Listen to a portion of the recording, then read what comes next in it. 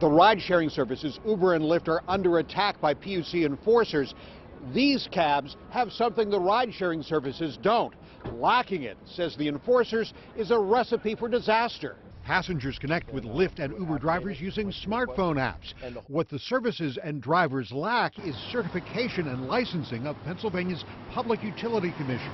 This PUC enforcement manager, Charles Bowser, testified that's a recipe for disaster, posing a potential threat to public safety.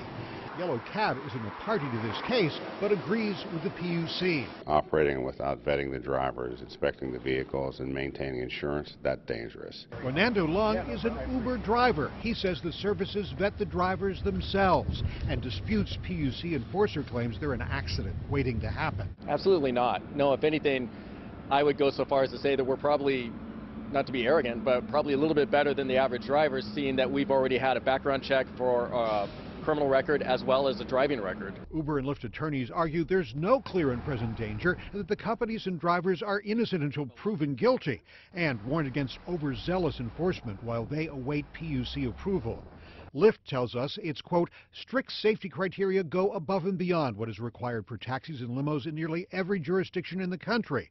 Uber tells us, quote, the overwhelming demand for Uber from riders and drivers is a clear indication of the value of safe and convenient transportation options. The PUC ruling on Uber and Lyft will come early next month. Meanwhile, Yellow Cab is planning to launch its own ride-sharing service, but waiting for the blessing of the PUC.